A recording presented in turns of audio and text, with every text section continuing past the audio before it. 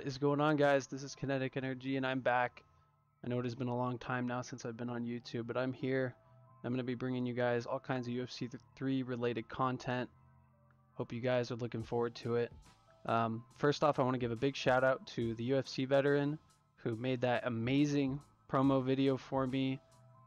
Be sure to follow him on Twitter, YouTube, check out all of his stuff. He does a bunch of real MMA and real UFC works.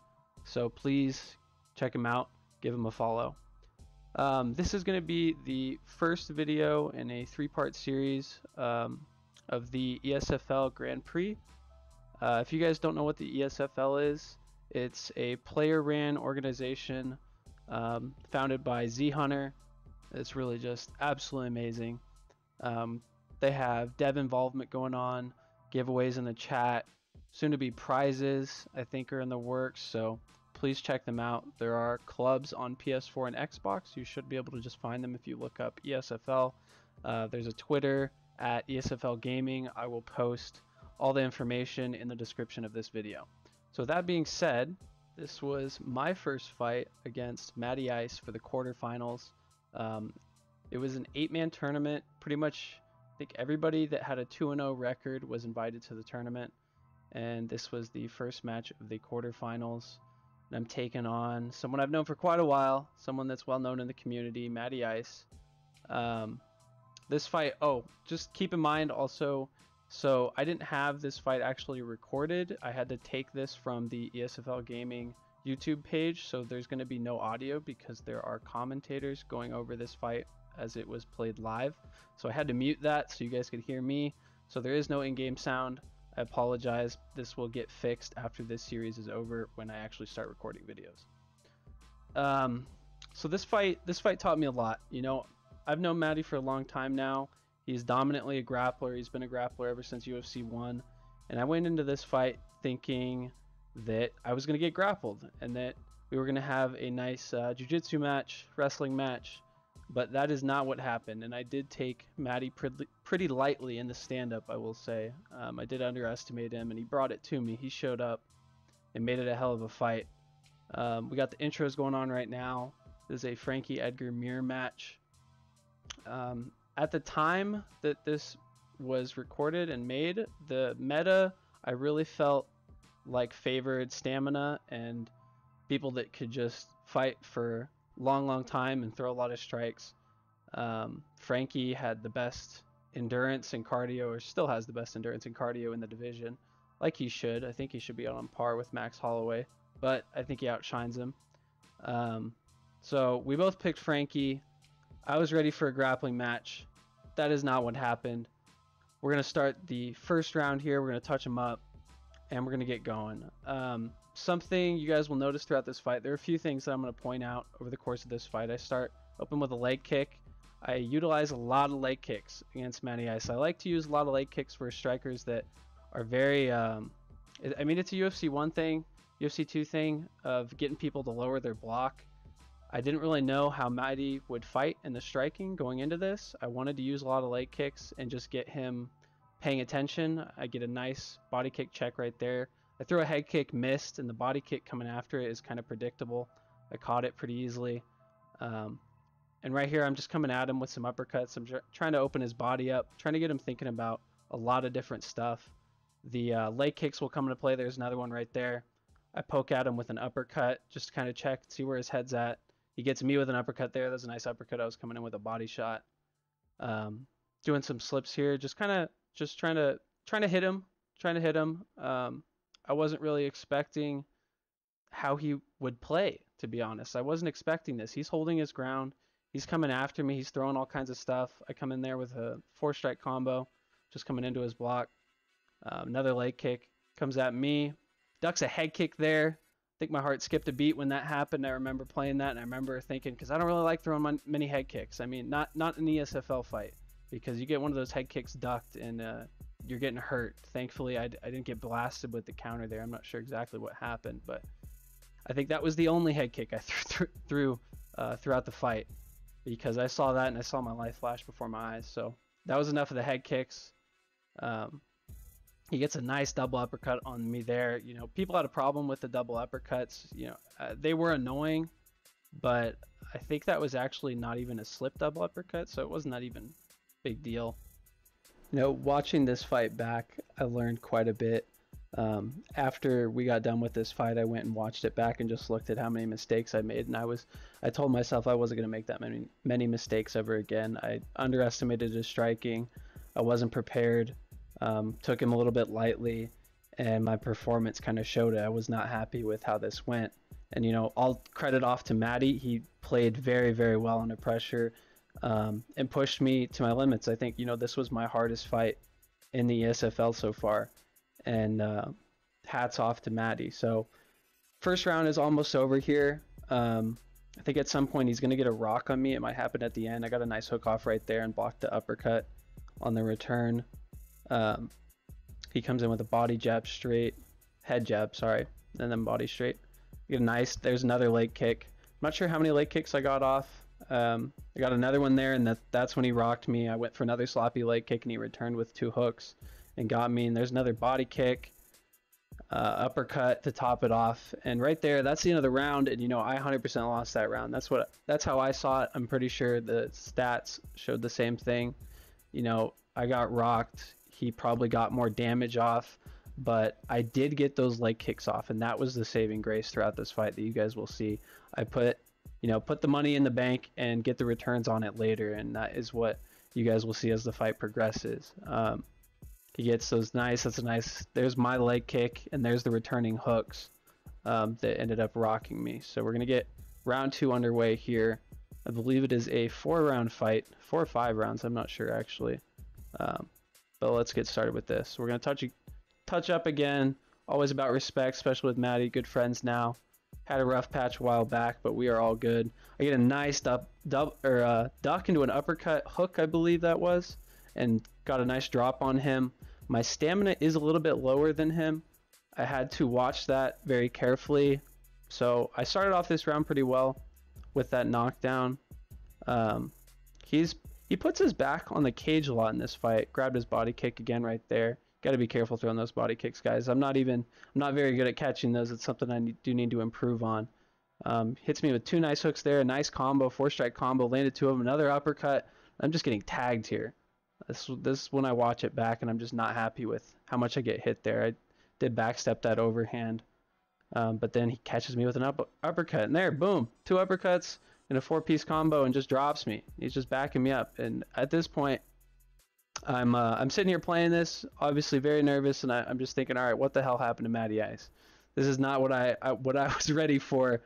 I've played this guy, you know, at least a few hundred times over the course of the past few years on these games, and I've never played a Matty Ice like this that was just coming after me. And here I get a little sloppy. I'm coming forward, even though my head is hurt, my stamina's a little bit low. I think, you know, something you guys will see is that I often try to get strikes back on people. If I get hit with something, I try to get them back on somebody real quick to just kind of even it out. Matty's got some nice defense there. I get another leg kick. Keep track of those leg kicks, because that is what will start adding up. It's a 5-round fight. Here he comes in, gets a nice uppercut again, throws his own leg kick. But, you know, it's a little late for that. Once you get into a leg kick war with somebody, when your leg's already messed up, it's probably not the greatest idea, especially if you start getting your leg kick checked. It's just going to help the other guy even more. It's one of those things that you kind of have to start from round 1 and say, all right, I'm going to work leg kicks and see how effective they are. There he was throwing a lot of strikes into me. I think I blocked most of them.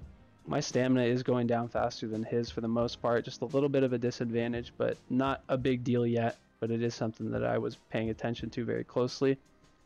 You guys will notice that Matty, you know, both of us actually at this point, I'm not going to single Matty out, both of us were doing a lot of the sustained leans, because during this patch they were very strong, the sustained lean strikes. You'll see an uppercut right there.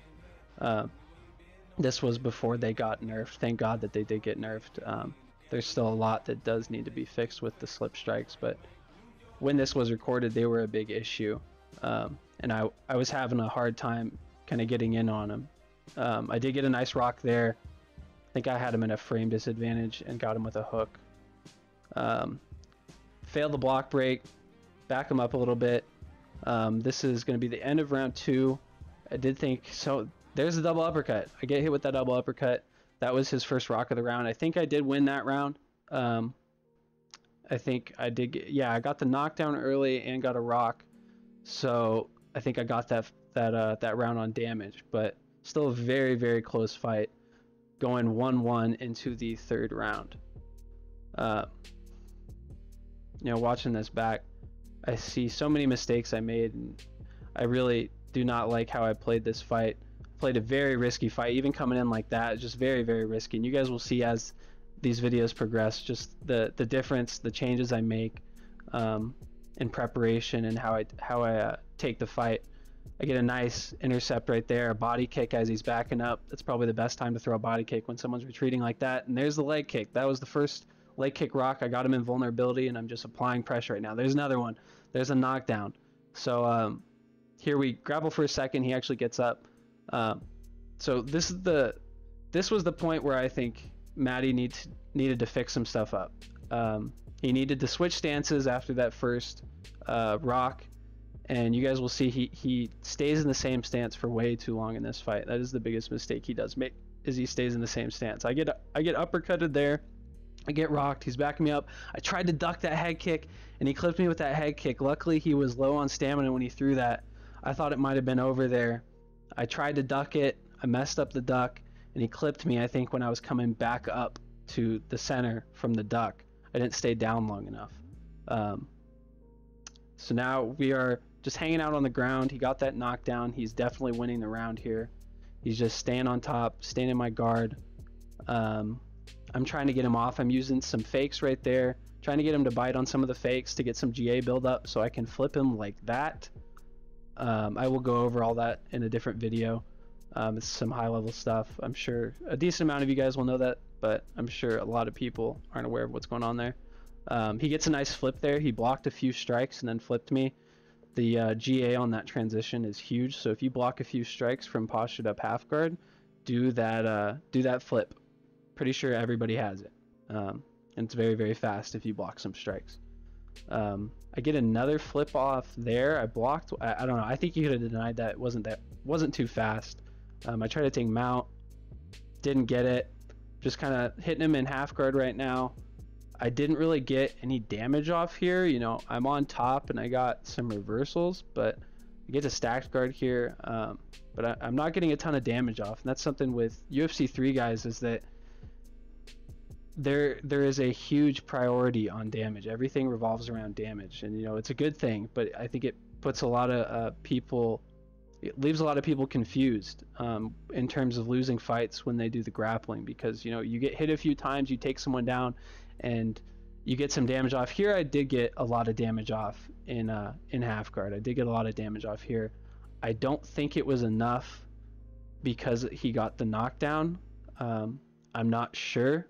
I don't think I ever checked the judges' scoring going after the fight ended. I think that's kind of a toss-up round. He might have got it. I might have got it. When I was playing this fight, I definitely thought that he won the round, but at the same time, I wasn't super worried about it because of those leg kicks.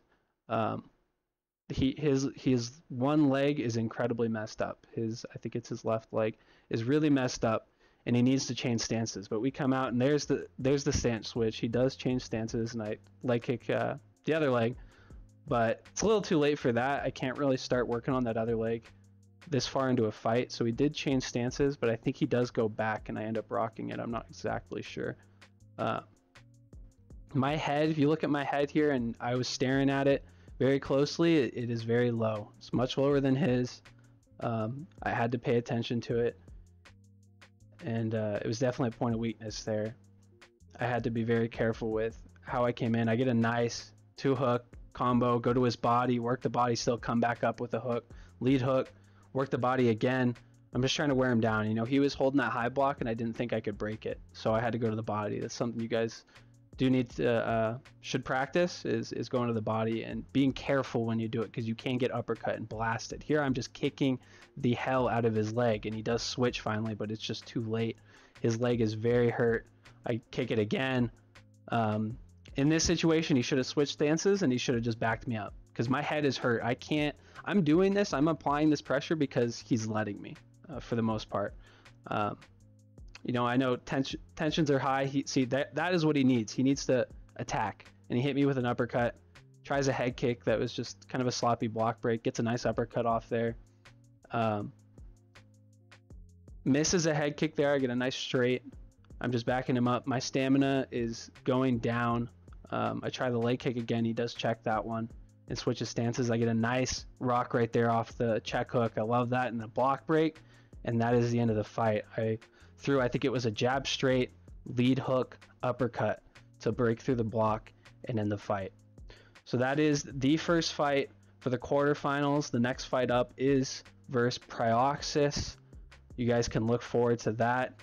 That is all I have for you guys right now. Hope you guys enjoyed the fight. Make sure to leave a comment and let me know what you guys thought of the fight. If you guys have any suggestions for videos, what you guys would like me to go over after this series is done, be sure to let me know. Follow me on Twitter. I do have a Twitter. It's KENETIC NRG. Started it up about a month ago. I will be putting all my video releases and all kinds of stuff up there, so be sure to check that out. That is all I have for you guys for now. See you guys later. Peace.